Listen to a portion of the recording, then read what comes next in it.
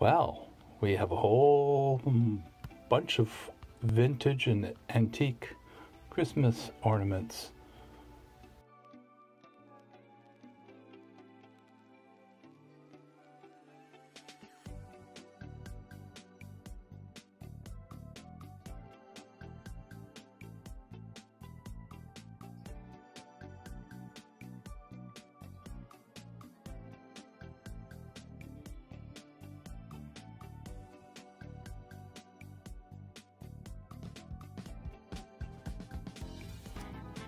Welcome, I'm Hawaiian Shirt Papa.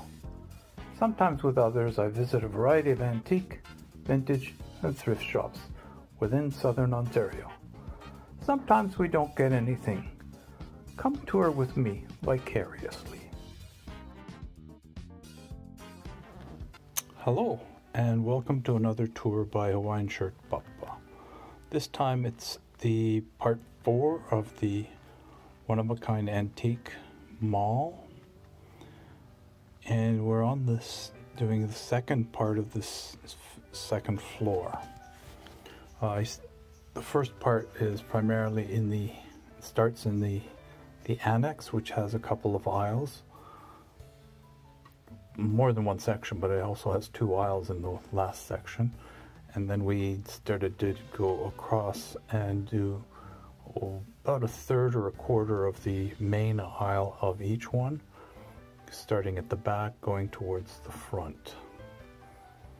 So this is still inside the annex, this particular scene, and so is this one. These are in the aisle between the main aisle and the main annex aisle. There's this smaller aisle in both second and third floor like this. It's kind of like the link area between the annex and the main store.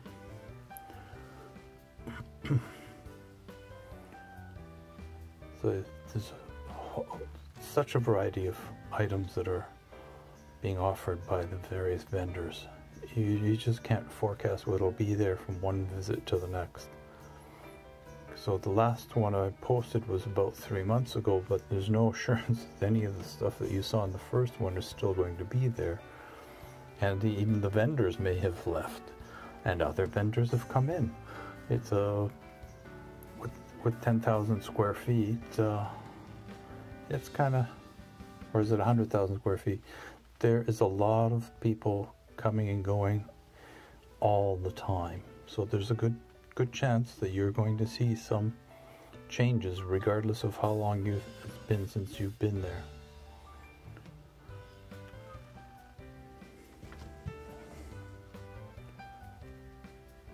So there was some Pyrex we saw there briefly.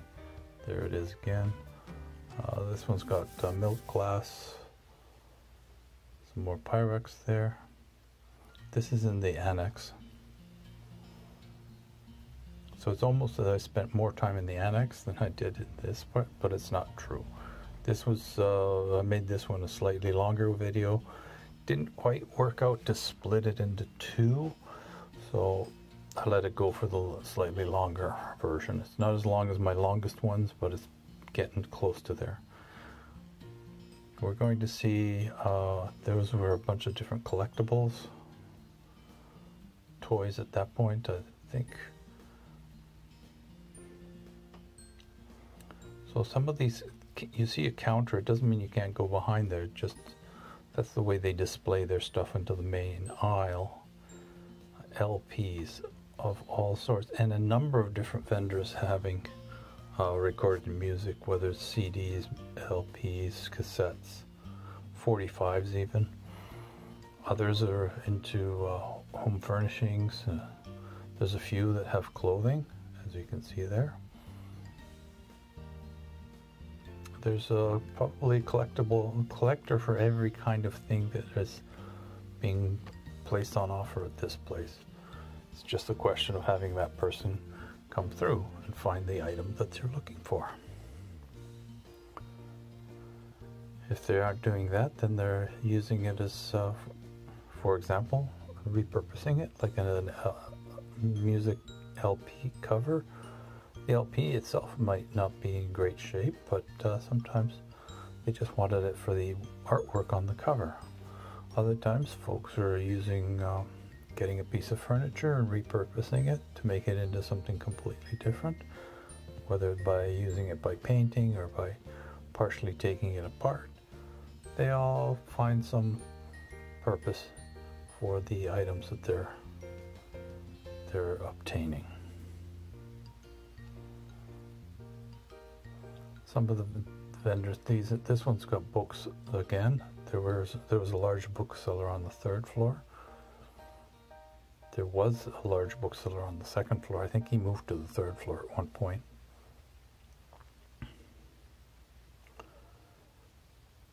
So there's a multitude of things to see. Some of these, I think there were some there that were handicrafts. And the signs. So not everything is absolutely vintage, or some of it is handcrafts. So it's not so terrible that way. Here you're going up to a section with some clothing.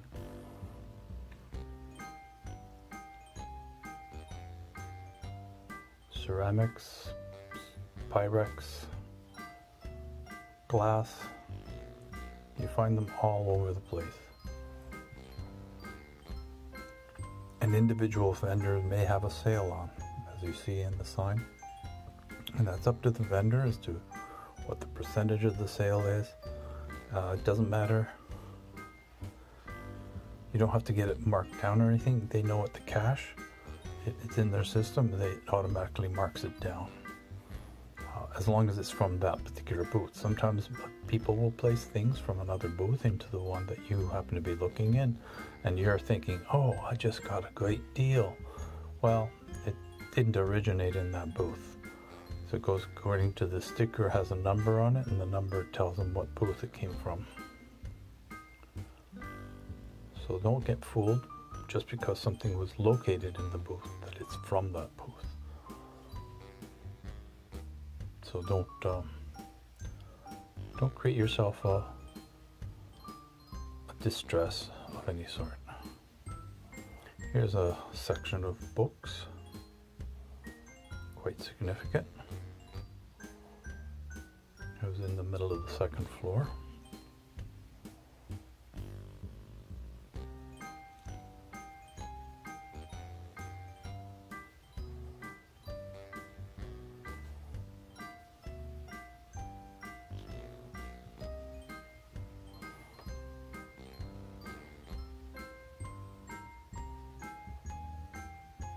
Sometimes the people will buy it not for the artwork in the frame, but for the frame itself.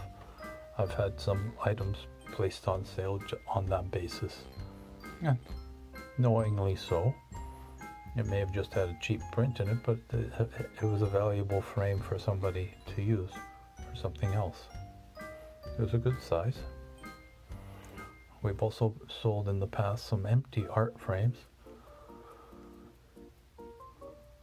That's a case where either it fits or it doesn't, or you have equipment to be able to adjust the size.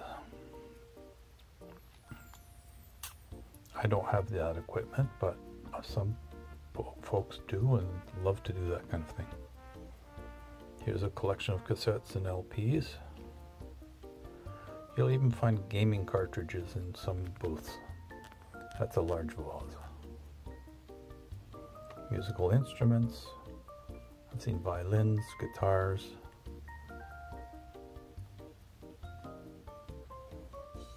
Some more books. Sometimes you find books of music.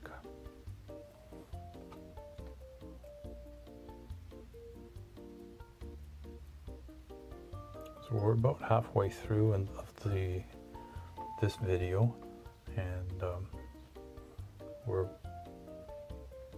there's a lot more LPs to. And they also find comic books in a similar type of setup. Model cars in there, glassware, different colors. Here's a toy collection. New in box from what it looked like. Communauto board.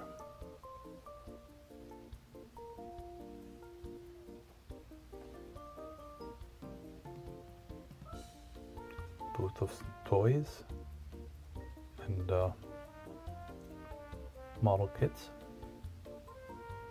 Briefly saw me there if you knew what you were looking for in a mirror.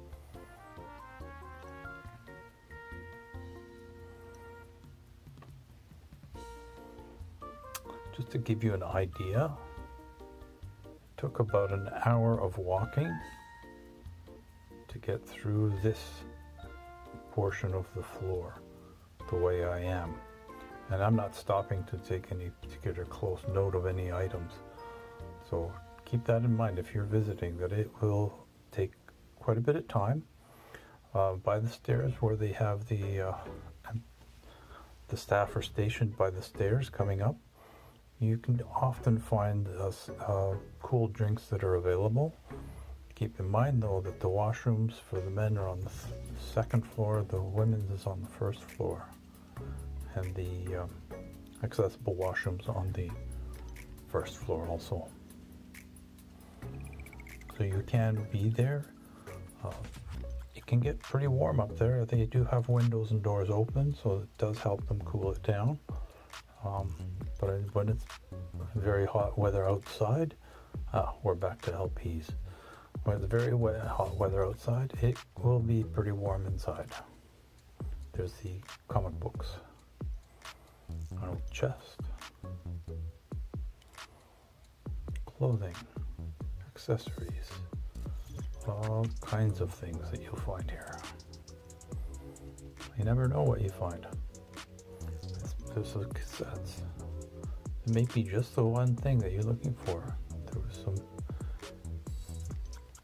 amber kind of glass just moments ago.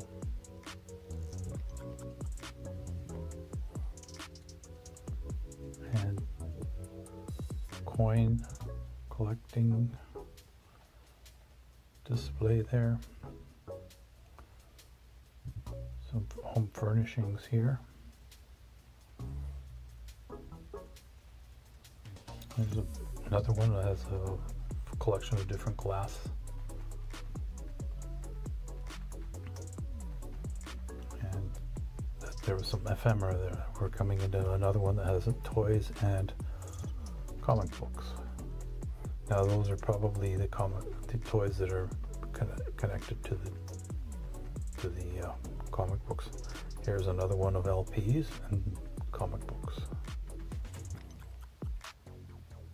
No, you're not seeing the same one repeatedly. These are all distinctly separate.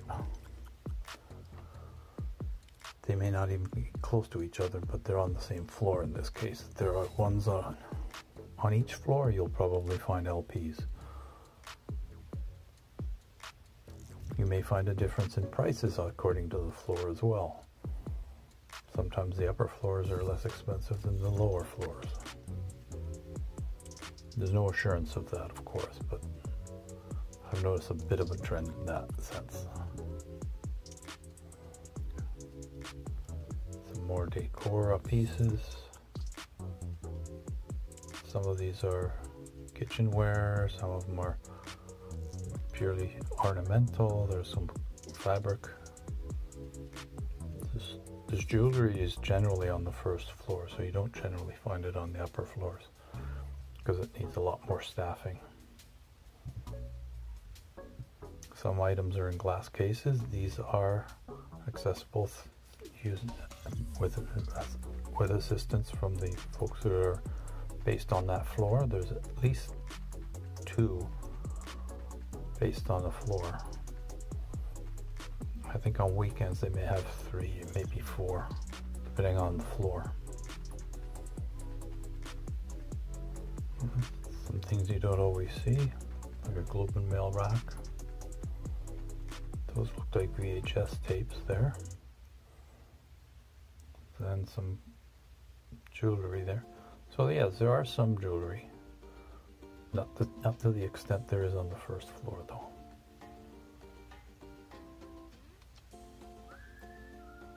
More LPs. There was a lot of music LPs. Some costume jewelry. Some toys. There's a whole booth of various different toys and some other collectibles as well. We are getting close to the end here. We're closer to the stairs. There is an elevator to be expected, but COVID really put a damper on all kinds of things, including getting employees for the contractor to install a new elevator. The shaft was there. It was a former freight elevator, and they had done some preparatory work, but they stopped because of COVID, and now it's stalled. Previously, some clothing. Previously, some people could be taken up using the freight elevator, but the TSSA put a kibosh on that. Well, it is over a century old, the elevator, so they didn't want to have anybody get injured potentially. Well, thanks for watching. Hope you subscribe, give us a thumbs up, and perhaps a tinkle on the bell. Take care. Bye-bye.